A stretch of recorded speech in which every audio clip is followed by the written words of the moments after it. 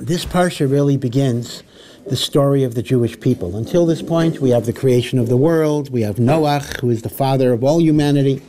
We have the destruction of that world, the rebuilding of a new world. But the tree keeps on narrowing. As the Ramchal writes, originally, HaKadosh Baruch Hu, had Adam HaRishon fulfilled his obligation, the whole human race would have been the nation of God, so to speak. But what happens is that humanity shows that it's not worthy. Humanity gets excluded. This group gets excluded. This group gets excluded. And finally, everything boils down to this Avraham Avinu. And of course, the process of limitation continues because Avraham has Yitzchak and Yishmael gets excluded, and Yitzchak has Yaakov and Esav gets excluded. Right? Hashem is choosing. It's like if you ever look at that Google Earth, right? You start off with a picture of the earth, then you go, continent, country, city, street, house, narrowing. And what's interesting is this, let me just digress for a moment here, and that is Nechama Leibowitz, who is a very religious woman and a very esteemed scholar and teacher of Chumash, although we don't quote her that much in yeshiva, but again, she was a very religious woman. She once made a very interesting observation that we sometimes are so used to certain midrashim, they're so famous to us, they're so well known, that we literally think they're in the Chumash. We think they're in the Chumash, when in fact they're not in the Chumash. And she gave an example. It's an example of Avraham Avinu before God appeared to him. When Avraham Avinu was a young boy, Avraham Avinu was thrown into a fiery furnace. Remember the story? Avraham Avinu's father, Terach, was an idol merchant, and he would sell idols, and Avraham was once put in charge of the store, and he destroyed the idols, and when Terach said, "What are you doing? You destroyed the merchandise." He said, "No, the idols were fighting, with each other." And Terach says, "Oh, what type of story is that? Idols can't do anything." And so Avraham says, "Oh, you see, so what's going on?" Anyway, what happened was, because of these types of activities, Avraham got in trouble with the king, which was Nimrod, and Avraham was thrown into a fiery furnace. That is the meaning of the verse, "I am the God that took you out of Ur Kasdim." On one hand, Ur Kasdim is a place, but it also means the furnace of the Chaldeans. And if you remember, Sarah's father, Aharon, Avram's brother, stood on the fence. He straddled the fence, and he basically said, "Well, I'll see. If Avraham gets saved, I'll go with Avraham. If Avraham dies, I'll go with Nimrod." And of course, Avraham was saved miraculously. Haran says, "Yeah, I believe in God too." And he gets thrown into the furnace and he dies because he wasn't willing to risk his life. He was hedging his bets. That's not emunah. Emunah is when you say, no matter what happens to me, I accept the will of God. Avraham did not go into that fiery furnace thinking or knowing he would be saved. He was willing to die because he knew that belief in Hashem is more important than anything else. Okay, but be it as it may, the point that Nechama Leibowitz made was that this is an example of a very, very powerful and important story that is not in the Chumash at all. It is not in the Chumash, right? The story, it's only a remez, since it says, "I am the God that took you out of Ur Kasdim." We have a drasha, "I am the God that saved you from the furnace of the Kasdim." But it's certainly not beferish. You could read the Chumash a million times. You would not know this story from the Chumash itself. So Nechama Leibowitz recounts that as she was telling this story, there was an old army general, because she gave a lot of classes to the army, who was not religious, but he had learned Chumash as a young child, and he said, "What do you mean it's not in the Chumash? Of course it's in the Chumash. I remember this." So she gives him a Tanakh. Of course, he knows Ivrit, so he's able to, and she says, "Find it." So he's leafing through the Chumash backwards and forwards and backwards and forwards. He can't find it. And he says, "This is not the Chumash I had as a child. Give me the real Chumash," etc. But she made a point that indeed we mix up what the Medrash teaches us and what the Chumash teaches us. Now, that's not to say, God forbid, the Medrash is false. The Midrashim are also true, but they're part of the oral law, and it's important to know the difference. So the question that one might raise is, indeed, if it is such an important story, Avram's emunah, his willingness to risk his life for HaKadosh Baruch Hu, his faith, his determination, why does the Torah not record it? Moreover, the Parsha begins with Hashem telling Avraham, "Go from your land, go from your father's house. Go," and again, there are a lot of secondary questions here because Lecha, if you recall the end of Parshas Noach, Avraham and Terach had already left Ur Kasdim to go to Eretz Yisrael, and Terach died in Haran, which was not the place where Avraham was born. So there are all sorts of issues. Avraham is already not in his place of birth. The Ramban has a long arichos, where exactly was Avraham born? I don't want to focus on that question today, although there are interesting questions. But Hashem chooses Avraham. Hashem says, those who bless you, I will bless. Those who curse you, I will curse. And you will be a source of blessing to all the nations of the world. By the way, that happens to be true. Any society that has persecuted or banished Jews. Now again, the Jews are not always the beneficiaries of the blessing, meaning God says, I will bless those who bless you, I will curse those who curse you. Now the Jews may have it tough no matter where they are. But it's true that after the Holocaust or whatever, after the Jews were expelled from Spain, the non-Jewish societies lose their bracha. Europe itself became empty, vacant. The culture, the science, it all vanished. Because God said to Avraham, those who bless you, I will bless. Those who curse you, I will curse. So the question I want to ask is, it's not my question, but it's a question that Meforshim ask, is, why did Hashem choose Avraham? Now, I can give you reasons, but those reasons are not in the Chumash. In other words, we could say, well, Avraham, showed his emunah in Ur Kasdim. Avraham was makarev people, takas kanfei Shechina.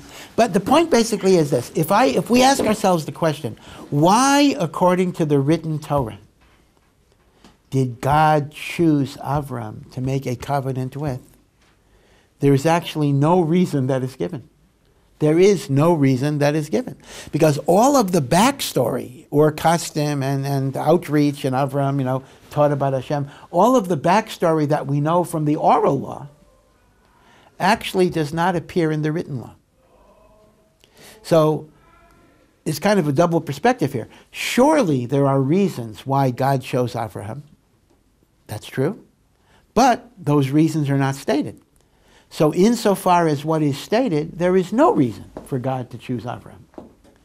So the Maharal says this beautiful idea that this is an example of two different perspectives on reality. On one hand, certainly what Hashem does has a reason. Hashem chose Avraham because he was righteous. Hashem chose Avraham because he had faith. Hashem chose Avraham because he was Moser Nefesh. He was willing to give his life. Hashem chose Avraham because he also devoted his life with Sarah to making Hashem's, right, as HaNefesh, the souls that he made in Haran. Chazal have a drasha. Again, it's not beferish in the simple meaning that Avraham brought so many thousands of people under the wings of the Shekhinah. Sarah did it with the women. Avraham did it with the men. So certainly there are reasons, but the Torah doesn't give you the reasons. Why is that so? So the Maharal says the following. Pirkei Avos, there's a famous Maimer Chazal, you may have learned this or heard it, that says, any love, ahava shi teluya b'davor, any love that depends on something. If I love you because of, if the because vanishes, the love is going to vanish. But an ava that is not connected to a particular factor, that's called ava she'ena teluya b'davar. Yeah, well, the phrase is ahava shehi teluya b'davar. That means love that is dependent on a thing, a factor. So if something is ahava shehi teluya b'davar, so Pirkei Avos says, this is Pirkei Avos, batla davar, if the thing is nullified, batla ahava, the love is nullified. That's the first part of the statement. The second part of the statement just reverses it. Ahava she'ena teluya b'davar, love that is not dependent on a thing, right? So even if it's batla davar, lo batla ahava. So the Maharal says the following. If the Torah would have said God chose Avraham because he's righteous, because he's good, because he has emunah. That would have made it ahava shehi toluya b'davar. So what happens if the Jewish people, as we sometimes are, we've lost our faith, we stop keeping the mitzvahs, we get assimilated? Now God punishes us, of course, that's true, but you might draw the conclusion that Hashem will abrogate his covenant, no longer care for us, no longer have a relationship with us. But that's not emes. Hashem chose Avraham, but the love and the covenant that Hashem had made with Avraham is an absolute covenant. It is a covenant that will never be abrogated, a covenant that will never be batal. Yes, it doesn't mean we get a free ride. There is din v'cheshbon, there is accountability, there is punishment, but even the punishment comes out of God's love and God's concern. The fact that Jews are punished more severely than other nations is just as a parent will I see some kid doing something, I'm not going to, discipline the kid. I might get arrested for child abuse or whatever it is. But when it's my son that I care about, I'm going to get involved. I don't mean, I'm not endorsing hitting. That's another schmooze. But I'm going to get involved in terms of discipline and the like. Discipline is not a sign of disdain. Discipline is a sign of love and care and concern. So yeah, Jews get punished very, very severely. But the point is, God's love for us is always here. So the Maharal's point, it's a beautiful, beautiful point, that Hashem didn't want to give reasons. Yes, certainly there are reasons. But Hashem didn't want to give reasons for choosing Avraham, because Hashem wanted to establish the idea that his relationship with Am Yisrael is ahava she'eina toluya b'davar. It does not depend, meaning it's not like he loves us because we're righteous. He loves us, and he loves us, and he loves us. And then there'll be consequences. There'll be, obviously because of that relationship, there'll be schar v'onesh, there'll be the tochecha, all of those different things. Yeah. So you're saying that Hashem loves someone exactly the same, even if however many times they pray, however many times they put on tefillin, their love is still the same between him and any other Jew? Well, that's a hard question, because essentially, if you were to say it exactly as you're saying it, you would basically be saying Hashem loves the Rasha as much as Hashem loves the tzaddik. That would be, I think, a difficult position to sustain.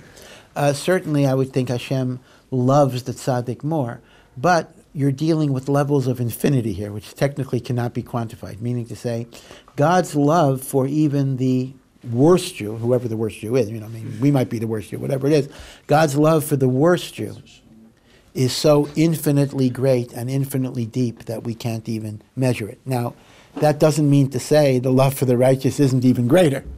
Although for the mathematicians in the room, I know that I made a logical fallacy of saying something can be greater than infinity. I don't know how to work that out, but HaKadosh Baruch Hu can figure out how to work it out. So I wouldn't want to suggest equivalence, because I think it's very, very clear that Hashem has a greater love for the righteous, and then of course even a greater love for the Baal Tshuva. Right? Remember, the Baal Tshuva is more beloved than even the righteous.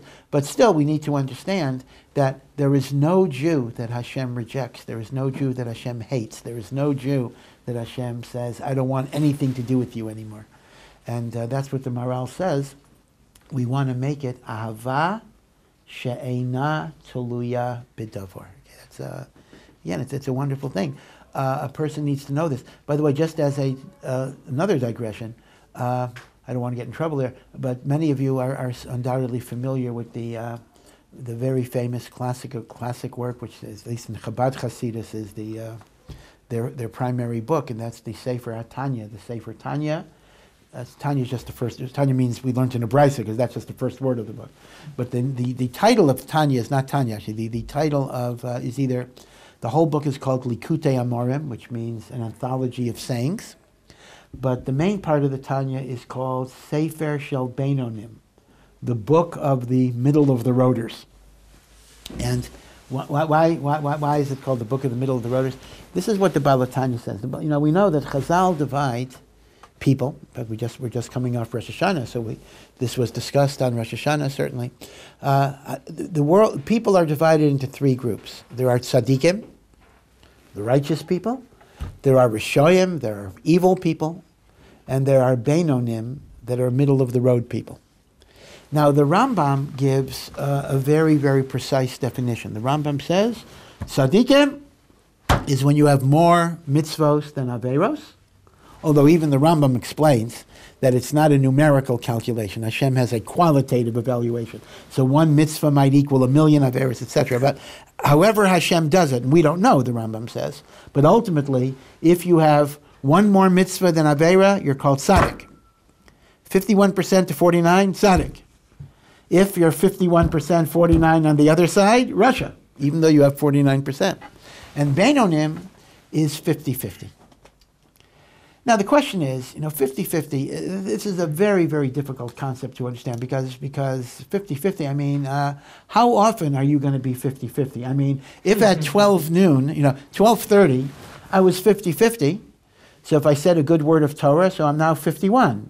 And if I yelled at somebody, it's the other meaning. It's very difficult to imagine. In other words, if you're defining tzaddik, rasha, benoni, that continuity. Huh?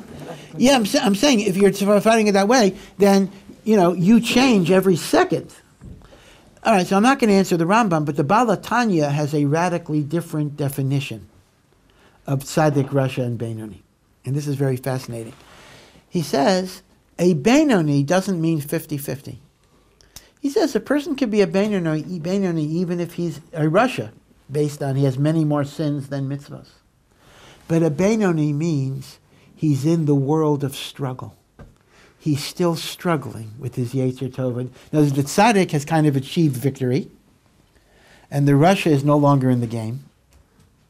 But the person who is still struggling and trying to be a good person, even if, this is the Baal HaTanya's Chiddush, even if he fails more than he succeeds, is what we mean by a benoni. A benoni, he's trying. And I have to say that, if you read the Hakdamah of Shneur Zalman's Hakdamah to the Tanya, he actually wrote this to give chizuk to his Hasidim. Originally, he was he was a Rebbe therapist. In other words, people would come to him, they felt that they had failed so much, they had made so many mistakes, they have so many averos, and they felt that they were just Rishayim that Hashem rejected. And he developed the idea that when you're in the world of struggle, you're in the world of the Benoni. And therefore the Benoni can always become a tzaddik, as it were. And this is a very comforting idea, that a person should not look at himself as a rasha in that sense. A person should understand that if I'm trying to become a better person, even if sometimes it's one step forward and 2 steps backwards, but as long as you're on that road, you are in the world of the Benoni, and the Benoni once again has the efsharis of Shuvah and the like. Okay. So this is the Maral's point, that Hashem's love for the Jewish people is ahava she'ena teluya b'davar. Now, at the end of the Parsha, so Avraham is commanded to go to the land of Canaan, the land that I will show you. He's not even told where it is, when he is 75 years old. Now, it's interesting, again, chronological issues are actually very interesting in these Parshios, because it seems from the Chumash that Avraham Avinu came to the land of Canaan when he was 75 years old. And yet we can prove from an earlier, actually from a later part of the Parsha, that Avraham was already in Eretz Yisrael from the age of 70. Because you'll remember that in the Parsha, when Avraham asks Hashem, what type of guarantee do I have that my children will merit inheriting the land? So we have the very famous and ominous covenant of the parts. Did you read that part where the different animals are cut up? And Avraham walks between them, and the divine presence goes between them. And this is called the bris, the covenant between the parts. And that is when Hashem tells him, you shall know that your children will be enslaved, be strangers and be enslaved in a land that is not theirs. And they will serve, they will be servants and be afflicted 400 years. And the nation that enslaves them, I will judge, and then they will leave with great wealth. Right? You remember those verses? It's in the Chumash, and we also say it in the Haggadah, which takes it from the Chumash. Not like some people say, hey, the Chumash took it from the Haggadah. No, the Haggadah is later, but it's in the Chumash. Now, here's the thing. The Meforshim, Chazal point out, well, wait a second. There's a Gezerah, they're going to be in servitude 400 years, but wait a second. We know they were only in Egypt 210 years. We can figure that out. So how do you get 400 years? So Rashi explains, again, from Chazal, that we're not counting the 400 years from the time they arrived in Egypt, but rather the decree was that there would be servitude and persecution to Avraham's children, and that even includes the time they were in Eretz Yisrael. So we are counting the 400 years from the birth of Yitzchak. That from the birth of your child Yitzchak till Yetziat Mitzrayim is 400 years. Now, let's take it one step further. If it is 400 years from the birth of Yitzchak to Yetziat Mitzrayim, how old was Avraham when he was told this? Because here is the thing. Avraham was 100 years old when Yitzchak was born. Okay? Now, from the birth of Yitzchak to the Exodus is 400 years. We know from Parshas Bo that from the birth of Yitzchak from the Bris Ben Absarim to the Exodus is 430 years. So the Bris Ben Absarim was 30 years before the birth of Yitzchak. If Avram was 100 when Yitzchak was born, and the Bris Ben Absarim was 30 years earlier, Avram must have been 70. How could Avram be 70 if Lecha says he came to Eretz Yisrael when he was 75?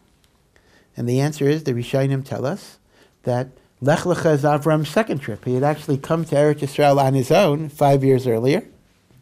Then he left, came back, right? So the chronology is very, very interesting. But here is the thing. We have this Bris Ben Absarim when Avram is 70 years old. Yitzchak is, of course, Yishmael is born when Avram is 86, and when Avram is 100. Sarah is 90. That is when Yitzchak is born. But at the end of Parshas Lecha, when Avram is 99, right before the birth of Yitzchak, he is given the commandment of Bris Milah. He is given the commandment of a tangible covenant in the flesh that he and his children make. And of course, Avraham had his bris at 99, and Yishmael had his bris at 13. And when Yitzchak was born, Yitzchak had his bris. Yitzchak was the first one that got his bris at 8 days old, and the like. And you see very, very clearly that Yitzchak could not be born. The nation of God could not really be propagated until there was the covenant of circumcision. And you see another thing as well, that the name change of Avram and Sarah, right? His original name was Avram. Her original name was Sarai. And the Hey was added to Avraham, and Sarai became Sarah. All of that is connected to the commandment of Bris Milah. So I want to speak a little bit about why Bris Milah was fundamentally so important, and indeed, why is there a Shinoi Hashem only in connection with Bris Milah? So let's first look at the name change. Avram, which was his original name, means exalted father. The Hey that was added is connected to the notion that Avram will not only be an Av for Aram, also Aram. Aram is also connected to Aram, meaning Syria, that part where he came from, Haran. But he will be Hamon Goyim. He will be the spiritual father of a multitude of nations. Similarly, Sarai, the Midrashim actually say, Hashem took the Yud of Sarai and divided it into 2 Heys. So one Hey was left with her, one Hey went to him. So essentially, it was the Yud that was divided into 2. So here, the Maral says a very fascinating idea about the Shinoi Hashem.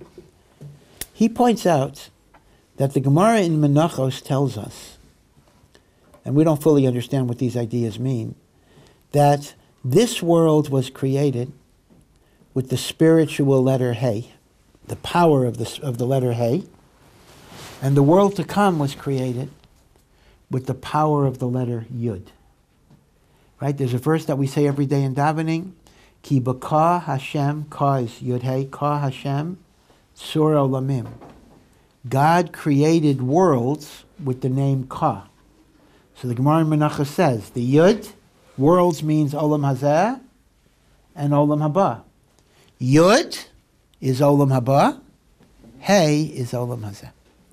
Again, what it means to create by the spiritual letters of the Aleph Beis is really beyond us, but suffice it to say that the letters of the Aleph Beis themselves are the DNA of the universe. DNA itself, by the way, is represented by letters. Different letter combinations, as it were, bring the spiritual creation into place. This is a Gemara in Menachos.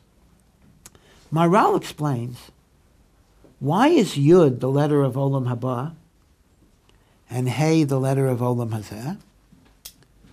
So he says, Yud is the least physical of any letter. Yud is a point. So Yud represents spirituality that is not embodied in matter. So that's Olam Haba, the world of Ruchnius, the world of spirituality. What is a Hey? A Hey is a composite of two letters, if you could visualize it. It's a Dalet, and the little left leg of the Hey he calls a Yud. I would have thought it's a Vav, but he calls it a Yud. I would go with that. Now Dalet, the number 4, represents materialism, because there are 4 dimensions of matter. There's length, width, height, and time, because matter exists within the framework of time. The notion of space-time was not invented by Albert Einstein, but indeed it was known by Chazal, and of course not, I don't even have to say it was only because it was even known, Greek philosophers, Lahavdil, spoke about time as an aspect of matter as well. Technically, without matter there really is no time. Time exists as a component of a material universe. That is why time itself is a creation. Again, we don't really understand what that means, but God created time just as God created everything else. So Dalet represents pure materialism. Yud represents spirituality. So now you understand. What is Olam Hazeh? The world of materialism in which we must infuse with spirituality. So the Yud is the pure Ruchnius of Olam Haba. The Hey is the infusion of Kedusha into the Gashmis. Now, it's no accident that the numerical equivalent, the gematria of Hey, is only half of that of Yud. Meaning, spirituality will certainly get diluted when it comes in confrontation with the material. Right? In other words, you could be a more spiritual person if you'd be a Buddhist monk and you'd retire to nirvana and sit on top of a telephone pole and not be involved in the world. But that's not the Ratzon Hashem.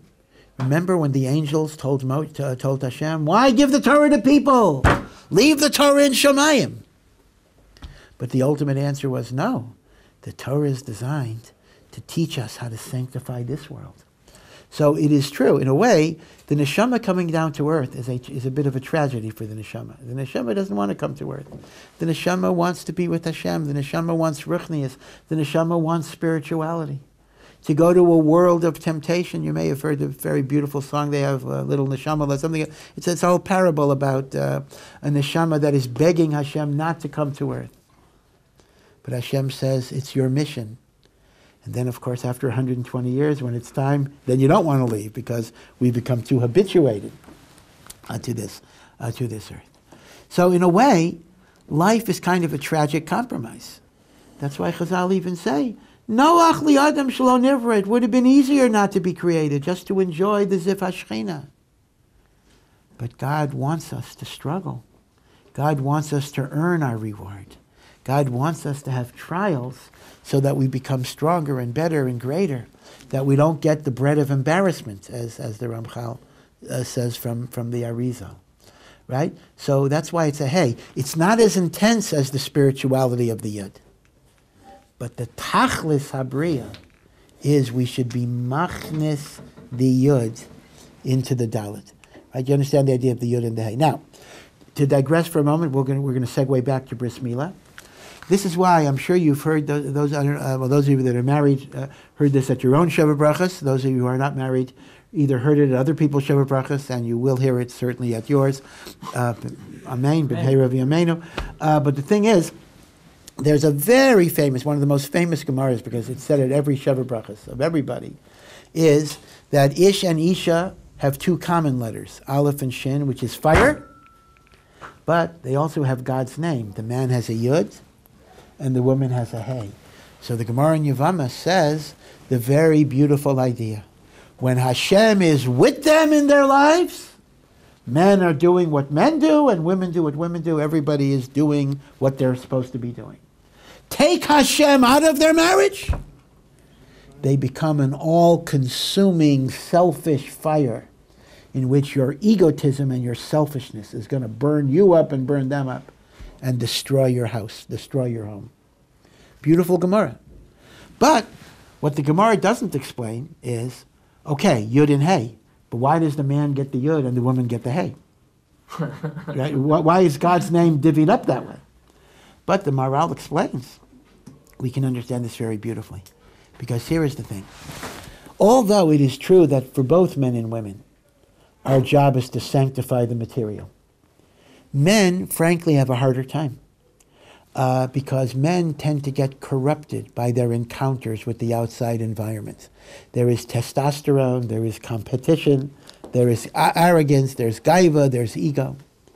And therefore, just like, God forbid, a person with emphysema may need an oxygen tank, men need environments of pure oxygen. We have to go to yeshivas, we have to go to kololim, we have to get away from the world a little bit, because the world is going to drag us down. So a man's avodah is closer to the pure yud, not because he's greater, but because he's less able to deal with the externalities of an environment.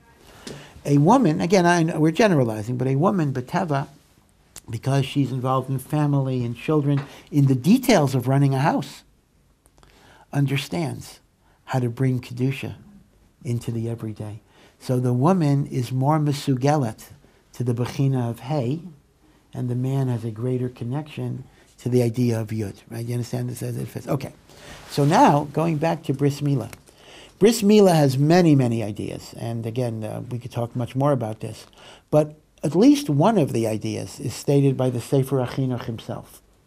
The Sefer HaChinuch points out that Bris Milah is done precisely on the anatomical part of the human being that on some level is most animalistic and least susceptible to voluntary control. You know, the sexual organ and the like. And we would associate that with maybe the animalistic part of our being. But what Bris Milah teaches us is that in Judaism, we do not recognize a dichotomy. We don't simply say, oh, there's the spiritual part of you and there's the animal part of you.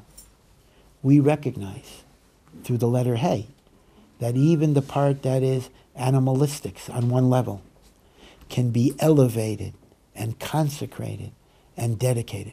Consider, for example, the difference between Judaism and Catholicism. There are many differences, of course, but by putting aside who's God and everything else, which is obviously a major, but look in terms of how they view the body, how they view the flesh. In the Catholic tradition, the idea would be that if you want to be a holy person, you have to be celibate. You can't get married. In other words, marriage is tolerated for lesser people, people who are not on the madrega to be truly holy, so they get married. There's actually a passage in the Christian Bible that says, better to marry than to go to hell, meaning if you're gonna, all right, we'll let you get married, b'di'evet, so to speak. Because once again, that posits the body as an evil thing. So if you can't avoid it, okay, b'di'evet, you got to eat, you got to do all these things. Judaism is fakir. The very first mitzvah is, of course, be fruitful and multiply.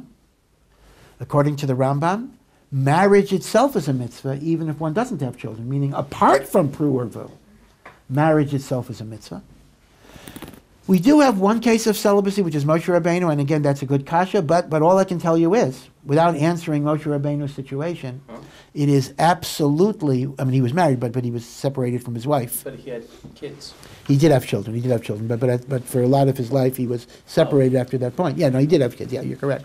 But all I can tell you is that in spite of the fact that Moshe Rabbeinu was the greatest person we ever had, we are specifically told we are not allowed to imitate that particular practice. He is in a category of one, not to be emulated, not to be imitated, right, etc. And the reason is very simple. Because we do not regard physicality and materialism as evil. We regard it in some ways as neutral. And everything depends on what you do with it. So that's what Bris Milah teaches. So now you understand why, as it were, both Avraham and Sarah get a hey after Bris Milah. Because if the message of hey is the ability to spiritualize the physical, that was the gift that Bris Milah was Machadish. It taught us that even within the most physical parts of ourselves. Now, this is a very important idea. That's why mitzvahs, there are mitzvahs of eating and mitzvahs of procreation and mitzvahs of marital intimacy. And the Rambam basically says, every single thing we do, if we do it to serve Hashem, becomes part of Avodas Hashem, even neutral things. For example, if you play basketball during lunch. If your kavanah is, I'm going to play because I want to be in better health, to be able to daven better, to be able to learn better, then the Rambam writes, it is not just your davening and your learning that's considered to be serving Hashem, but the basketball playing and the running and the bicycling is part of Avodas Hashem because you're doing it to serve Hashem in a better place. And the Rambam writes, and based on that, there is room in life for recreation, again, permissible modes. There is room in life for everything. Because if it's done for the purpose of giving me the energy and the strength to do mitzvahs, it becomes a good and noble thing. That is why, in many ways, the Chavos HaLevavos writes, there is no such thing as something that is religiously neutral. Everything you do either brings you closer to Hashem, or it brings you further from Hashem. And if it brings you closer to Hashem, it's a good thing to do. If it brings you further from Hashem, it's a bad thing to do. And this goes beyond mitzvah and aveira. Mitzvah and aveira is certainly, those are lines we can't cross. Mitzvah, aveira.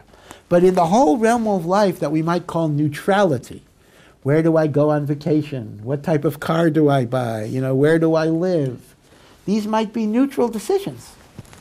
But depending on why you're making them, they bring you closer, bring you further. And you always have to ask yourself. And this is encapsulated. Well, there's actually a very well-known book, not written by a Jew, and it's not a Jewish book, but the title is a good title.